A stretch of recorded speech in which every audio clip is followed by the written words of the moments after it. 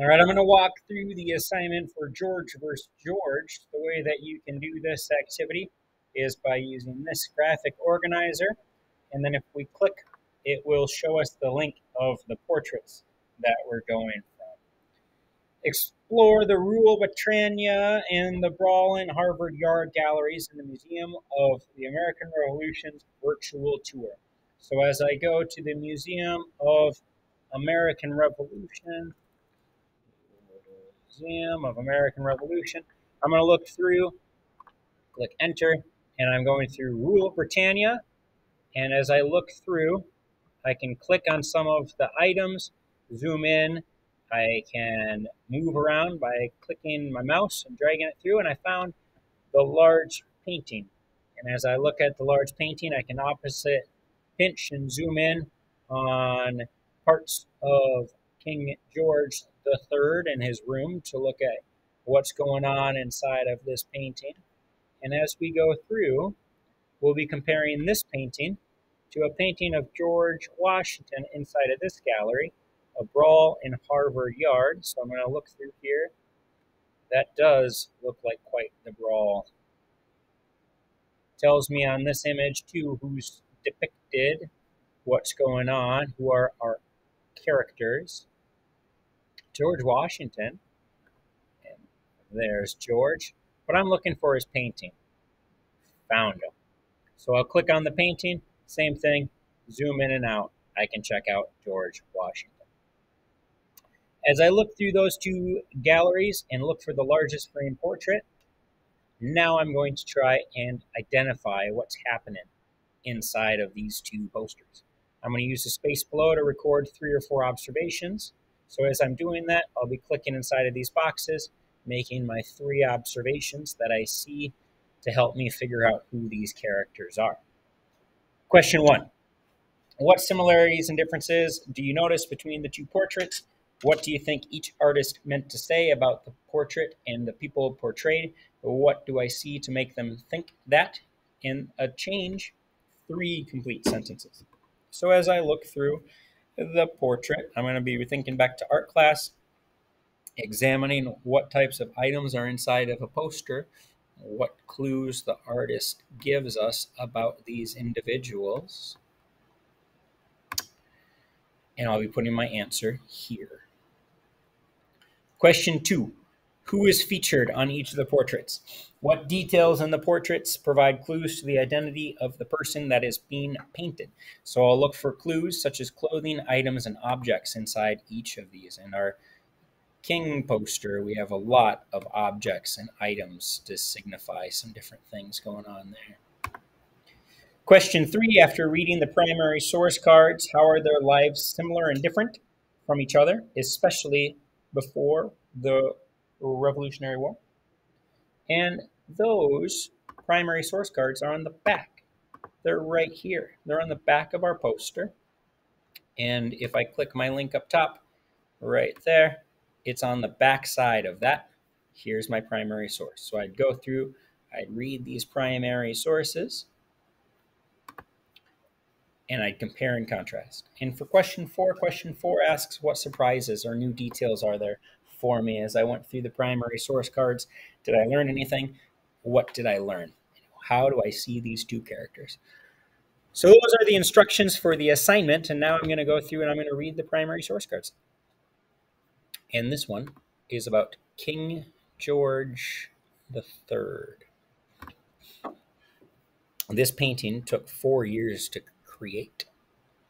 King George III was only 22 years old when he became the ruler of Great Britain. Born to Frederick, the Prince of Wales, and Augusta of Saxe-Gotha in 1738, he never actually saw his father reign as king. Frederick died in 1751, and his own father, George II, was still on the throne. So what that means is like King Frederick's dad. So King George III, his grandpa was king when his dad passed away. So it skipped his dad. When George III became king, it was his grandfather's name he carried on. Interestingly, he was the first monarch, and a monarch is a king, a first monarch in his line to be born in Britain and speak English as his first language. He came from the House of Hanover, a family from the German royal family. George was born and educated in London. He spoke and wrote in both English and German. He studied science, math, geography, political science, language, and the arts. This was impressive for a child that few had thought would survive infancy. George had been born 2 months premature. He would continue to hold several of these interests into adulthood, collecting books and art. He even had his own astronomical observatory. A keen interest in agriculture led to the nickname, sometimes positively, sometimes negatively, as Farmer George. A year after taking the throne, George married Charlotte of Mecklenburg-Strelitz. And before the day of the wedding, they had never met, but they went on to have a notably happy marriage and had 15 children together, 13 of whom survived into adulthood. As a ruler, King George III began his reign relatively well liked across his empire. However, frustration with the costly 7 Year War, which had begun during his grandfather's reign, created trouble in both England and abroad.